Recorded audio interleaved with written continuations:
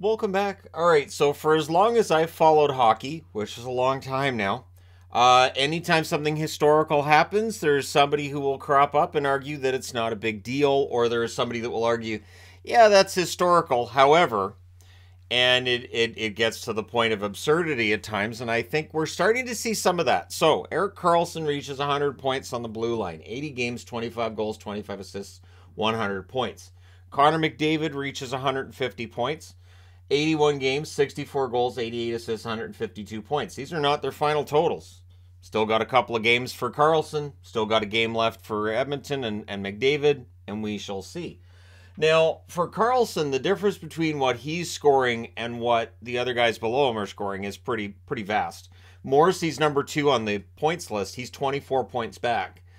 Quinn Hughes, Brandon Montour, and Dougie Hamilton are 27 points back. And hey, shout out to Brandon Montour for a great season. He's not going to get a lot of consideration when it comes to the Norris Trophy, but it's been a great year for him. Now, when we look back over the previous seasons and the difference between the top scoring defensemen and others, you have Yossi last year, 23 goals, 73 assists, 96 points. And Makar was behind him, 28 goals, 58 assists, 86 points. Makar, best defenseman in the league last year. Honestly, if we're talking about the best defenseman in the league, I would still give it to Makar. The one question I would get asked is, or one question I think about it as is, okay, so you're building a team and you want to win a championship. Who's your first defenseman? If you can pick anybody, I'm still picking Makar. And that's me. Doesn't mean that's necessarily who you're picking, but that's me. For Karlsson, this has been a big year, and that's part of the reason why we heard so many trade rumors around him, even though his contract makes it hard to move him. Now, 2020-2021, a short season, 56 games. Barrie ended up winning in terms of scoring on the blue line with 8 goals, 40 assists, 48 points. Barrie, a very good offensive defenseman, not really considered seriously for the Norris.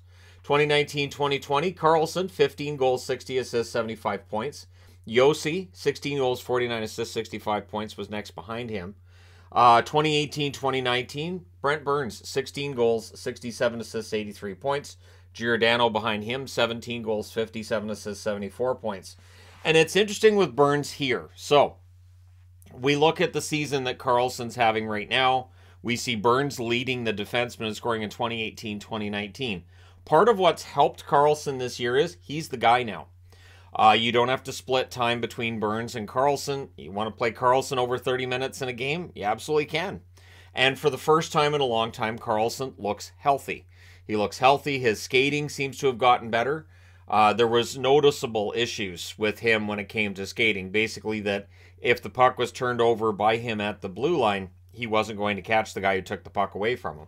And you could see this, where he just didn't have the foot speed. So this is a change. Now, 2017-2018, John Karlsson leads the way with 15 goals, 53 assists, 68 points. And it's interesting that Karlsson's led defenseman in scoring twice. And it doesn't feel like he's ever gotten that much consideration for the Norris, considering the production he's had. But Klingberg and Burns were behind him. Burns was 67 points, and Klingberg was 67 points as well. So, the difference between the number 1 and the number 2 spots in scoring on the blue line are dramatic. And I think that's part of the reason why Karlsson's getting the attention now that Yossi really didn't get last year. That's why I find this so odd. Like, I'm not saying that Karlsson's accomplishment of 100 points isn't a big deal.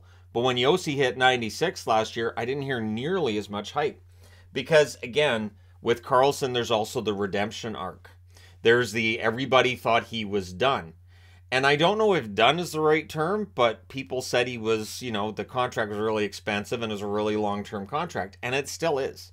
If San Jose decides to trade him this summer, there's the possibility they'll have to retain some money. It might be tricky with the salary cap, in all likelihood now staying flat for one more year.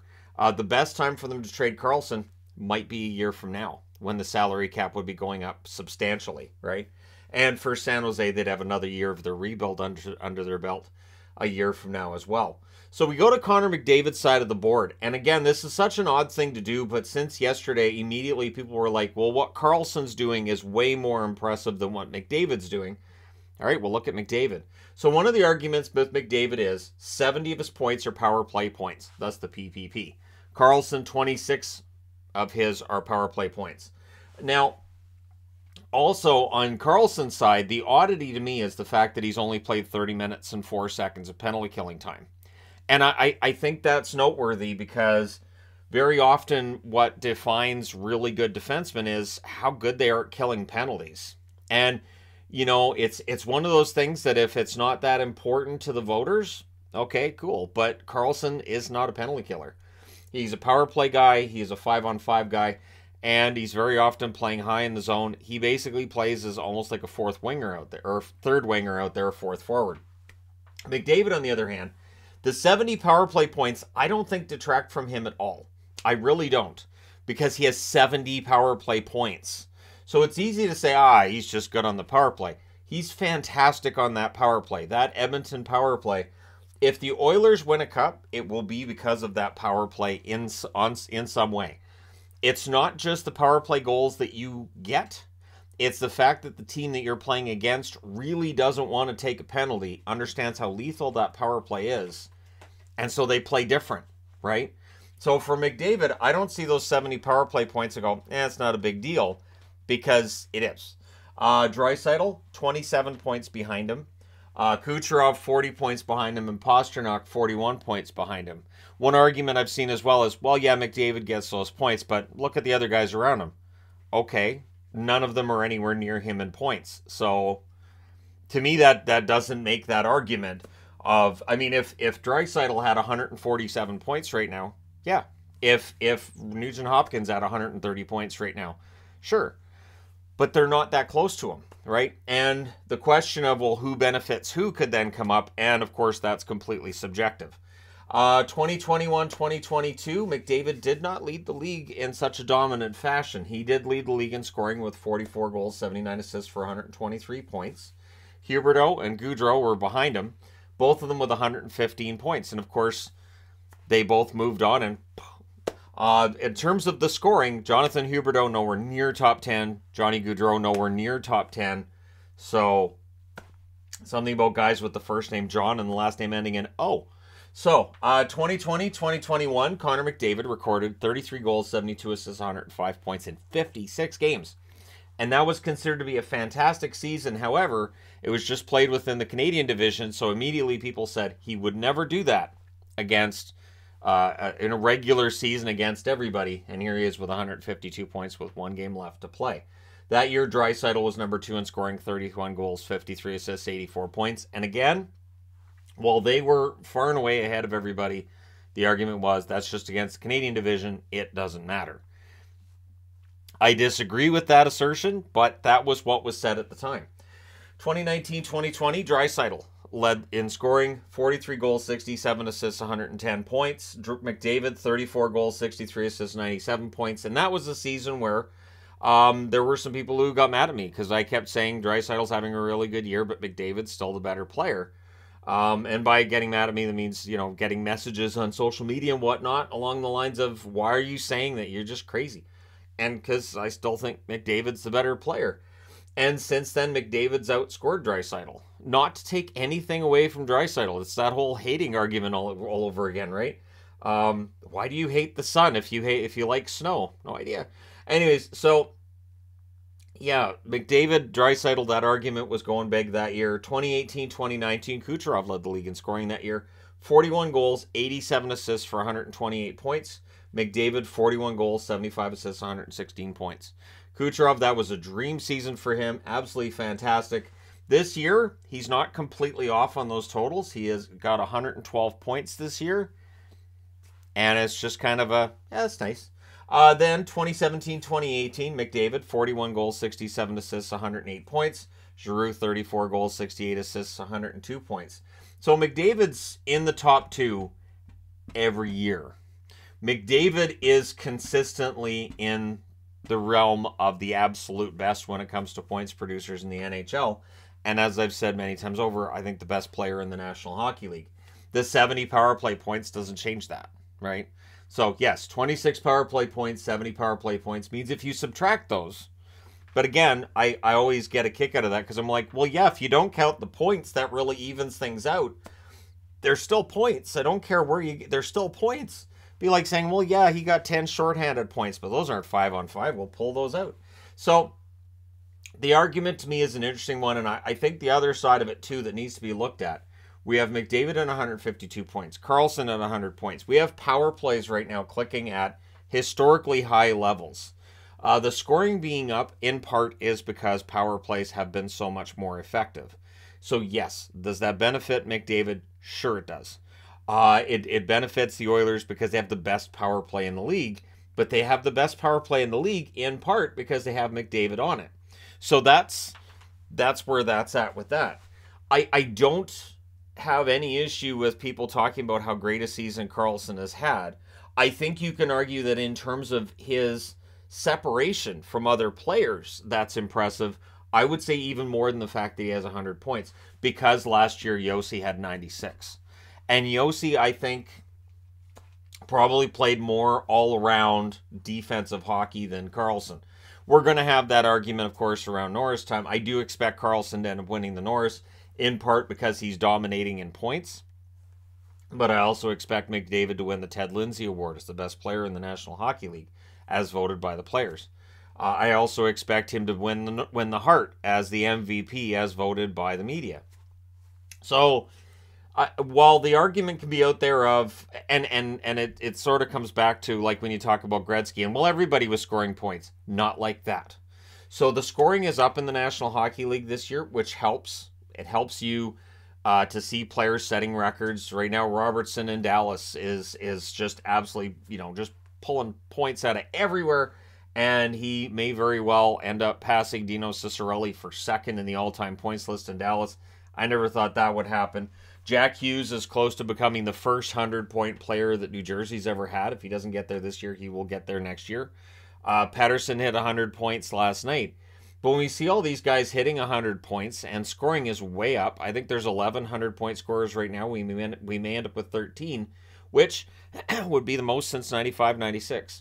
And that season gets mentioned a lot, and that's good because 95-96 was kind of the year before we went into the dead puck era. It was the year before we saw basically the trap came in and started dominating on a league basis, and it just pulled the offense right out of the game. There are those that are cautious regarding the uptick in offense and don't think that it's going to continue for years to come. The one thing is the NHL now understands the incentives to keep the offense in the game. And that when we have McDavid and Karlsson putting up these historic seasons, I think they attract more eyeballs to the product. It's the same as with baseball. When home run hitting is up, while you may not be a huge fan, and I personally, honestly, home runs are great and all, but when there's 8 or 9 in a game, I think it gets kind of boring after a while where you're like, well, there's another one. But again, it will attract more casual viewers because they'll be like, wow, that guy's hit 65 home runs. All right, when's he up again? So I do think it helps to promote the sport to have more offense in the game. I think the balance is kind of perfect right now. But I've also seen people saying, well, the goaltending isn't any good anymore. I don't think it's the goaltending. I think it's just there's a lot of skill. Teams are rolling 4 lines in a way they haven't before, in that all 4 lines can hurt you. And, you look at a team like Seattle and just the depth there. We're not going to see somebody from Seattle on these lists, although Dunn's not far off in terms of defenseman scoring. But that's okay too, right? There's different teams that win in different fashions. And in the case of the Oilers, they win by McDavid and that great power play. And their goaltending's definitely gotten better in the second half as well. For San Jose, of course, they're in a rebuild, which is part of the argument too, is the closest to him is, I think Couture is 33 points behind him.